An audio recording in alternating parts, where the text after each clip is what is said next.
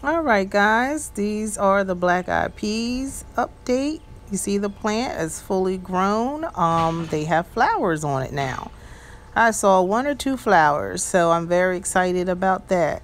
So anytime you see a flower, you know that the plant, whatever plant you're planting, that the fruit is not far behind. So I'm waiting to see when I'm going to actually see a bean pod. And the way black eyed peas do, they create like these long pods that look like string beans. And the longer they are allowed to mature, the more they'll start looking like the actual black eyed peas that you see on New Year's Day or in your store. Um, I don't plan on eating them that way. I plan on eating the pods and everything, which you can do if you eat them fairly early on in their development. So let's see what happens, guys. All right, guys, I got beans. I harvested some of them. Um, Even at this early stage, to me, it's better to harvest them earlier than later.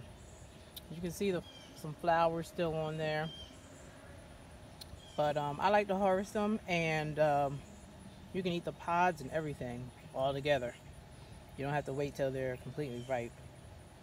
I see a lot of ants on them. Who knows, Lord, what else is going to try to feed on them. So I'll harvest them and I just eat them. I put them in my shake. Today, I think what I'm going to do is saute them all together. I just cut off the little ends. I don't like ends of any plant. Of any plant, I always cut off the ends, okay? So there you have it. I would say these black eyed peas are a success. All right. All right, so here are a few that I harvested, and like I said, they look like string beans. You just cut off the ends and you either put them in your shake or you can fry them up. So enjoy, and I will let you guys know how they taste.